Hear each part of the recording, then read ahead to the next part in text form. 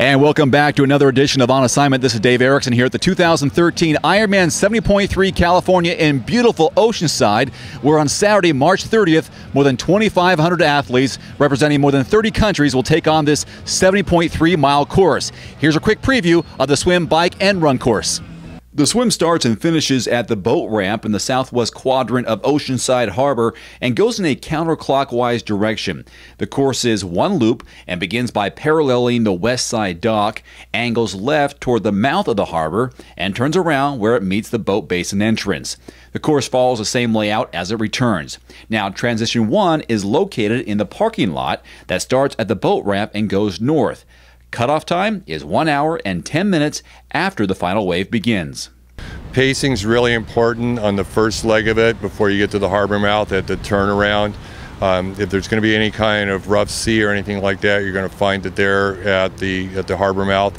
And then when you make the last turn to head for home, that's when you can really unload it and get going. Due to the heightened security in and around Camp Pendleton Base in Oceanside, there is no pre-riding of the course at all.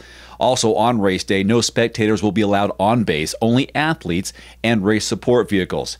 Also take note, there will be a no passing, no speeding zone on the first long descent on Basilone Road, which is approximately 39 to 40 miles into the bike course. The speed limit on this dangerous descent will be 25 miles per hour.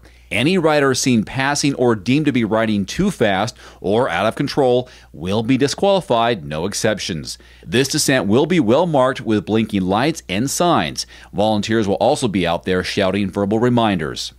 Take it easy going through campgrounds. Everybody likes to firewall it going up through San Clemente and everything, but you got to remember the main climbing starts once you get over San Mateo, the big climb.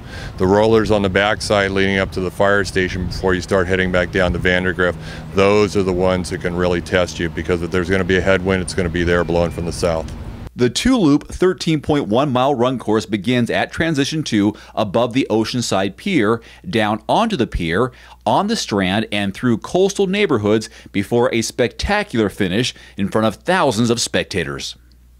The little surprise comes at the turnaround, because now you backtrack up across next to the railroad tracks, then you turn around and come back down again. So that adds a little wrinkle to it. Other than that, there isn't really anything that's much different, with the exception of the run up the ramp to the top of the pier and the steep hill when you approach for your first lap turnaround.